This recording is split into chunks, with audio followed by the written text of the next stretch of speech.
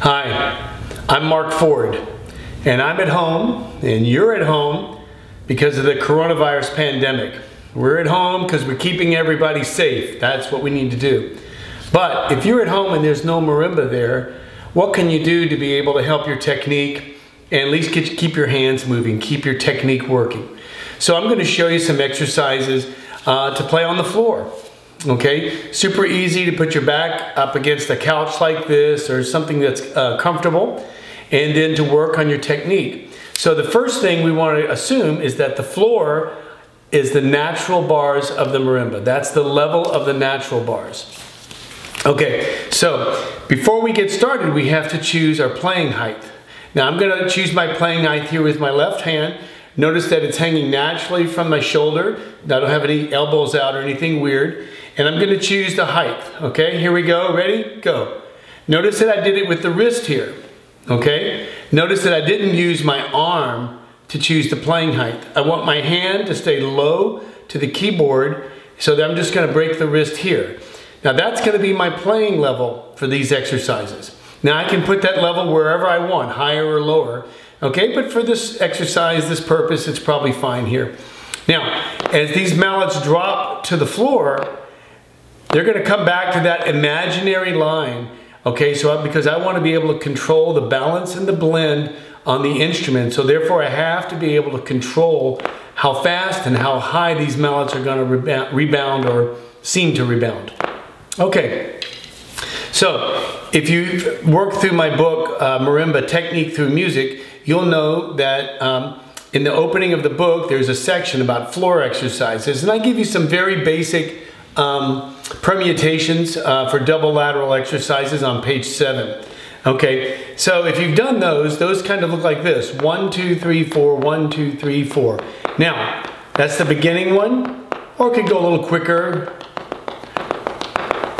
But the idea is that we're going to come back to this imaginary line across both hands. So I really want to keep my focus and my ideas on where my mallets are returning to, not so much about what's happening up here. I want to keep that line steady and secure.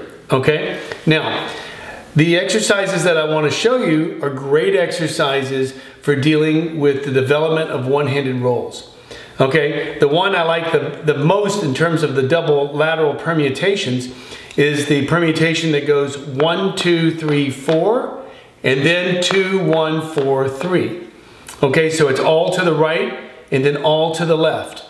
Now the reason this is a good work for the one-handed roll is because it makes the wrist turn both ways, back and forth. It's not just one motion all the time. We're having to go backwards and forwards. So in this case, my left hand is going 1, 1, 2, 2, 1, 1, 2, 2, 1, 1, 2, 3, 4, 2, 1, 4, 3.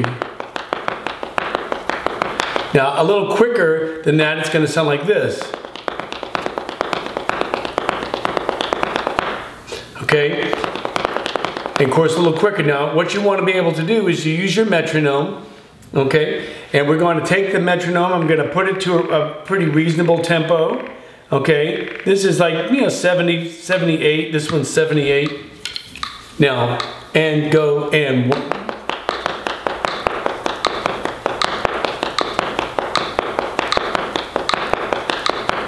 so you can see that mostly my mallets are coming back to that same level.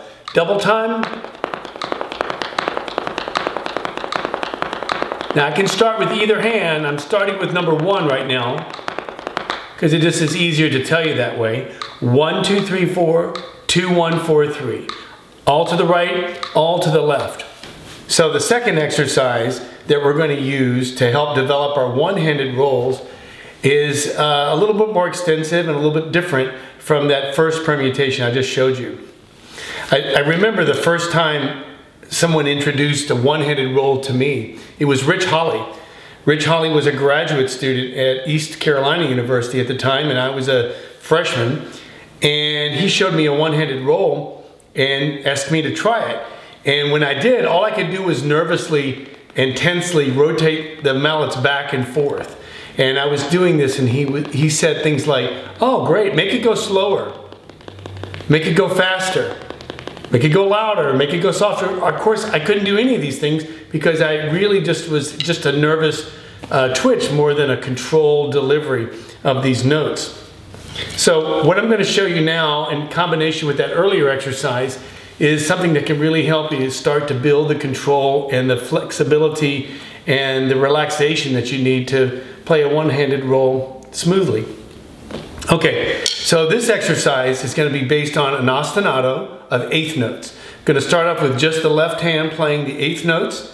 The right hand is going to play the variations. The right hand will play the eighth notes with the left hand, then play a triplet against the left hand, then 4/16 notes against the left hand, then a fivelet over the left hand, and you get the idea. Then the sextuplet, and then the seventuplet, and then 32nd notes or 8.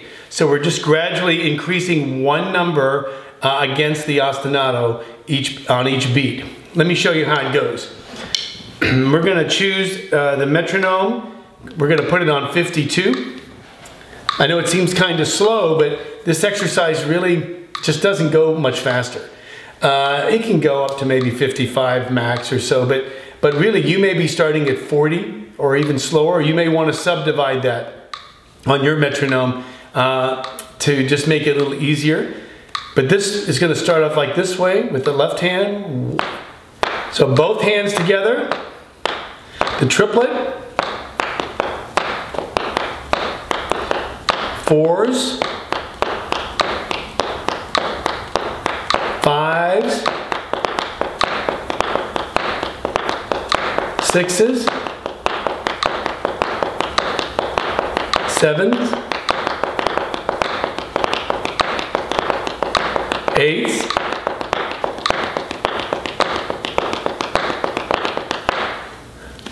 okay, now it is important as you play that ostinato that the ostinato be slightly louder than the variation hand. Why? Because you want to focus on time. You want to focus on the variation hand being controlled inside of the time and being able to change those subdivisions smoothly and evenly. Okay, so now let's do it on the left hand, where the right hand becomes the ostinato and the left hand plays it. Now you could start in the outside mallets first with this exercise, or the inside, or some combination.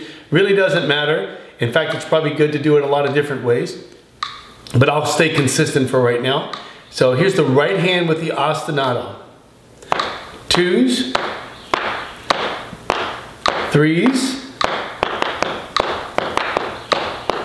4s, 5s, 6s, 7s, 8s,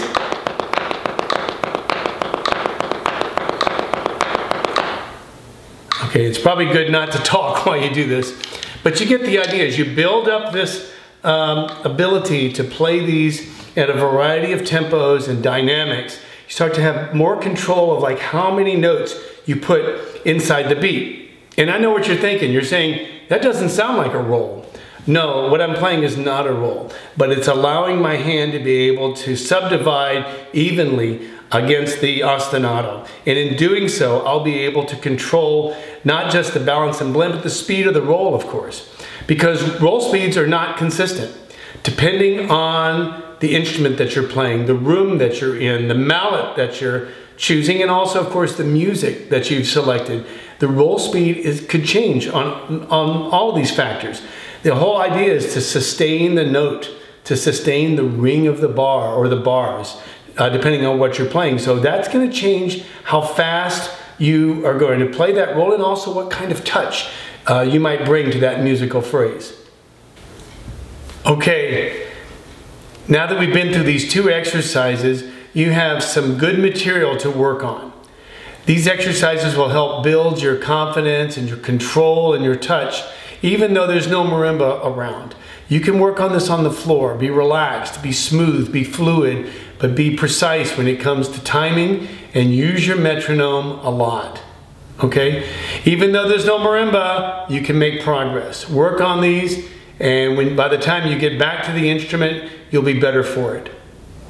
All right, I want to thank Tama and Bergero and Innovative Percussion for helping with this video and to help promote it. It's an honor for me to be able to be associated with all those amazing companies. Okay, now, what do? You practice, okay? Also, be careful, be safe, practice social distancing, wash your hands. Take care.